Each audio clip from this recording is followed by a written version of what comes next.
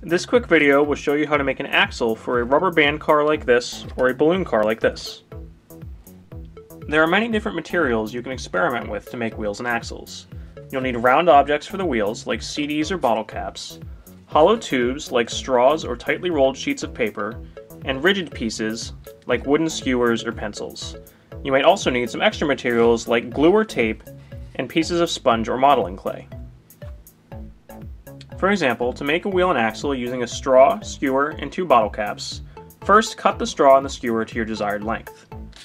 Next, poke holes in the middle of the bottle caps using a hobby knife or a drill. Then, thread the bottle cap onto the skewer, thread the straw onto the skewer, and finally put on the other bottle cap.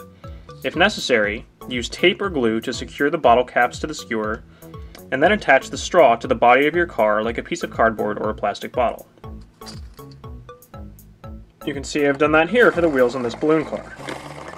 Make sure the axles can spin freely without getting stuck. CDs can be a little more difficult to use as wheels because they already have a large hole in the center.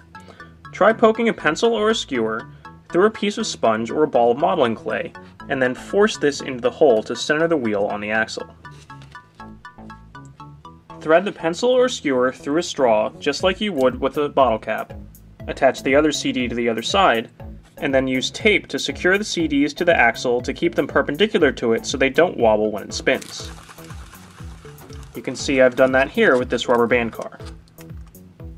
Remember that these are just a couple examples to help you get started. Experiment with different materials and find what works best for you.